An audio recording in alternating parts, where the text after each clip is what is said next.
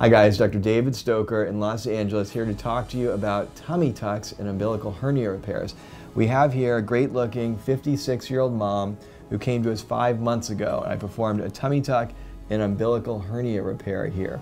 It's very common for me to see umbilical hernias. Maybe 1/3 of my mother patients have that condition. Basically, when I perform a tummy tuck, I'm looking at that area, so it's very convenient to solve that problem at the same time. In this case, we removed a large amount of skin, all of the skin and fat on her lower abdomen that exposed this belly button hernia. I identified the hernia, repaired it, and then I completed the tummy tuck. I lifted up all of the skin here on the abdomen.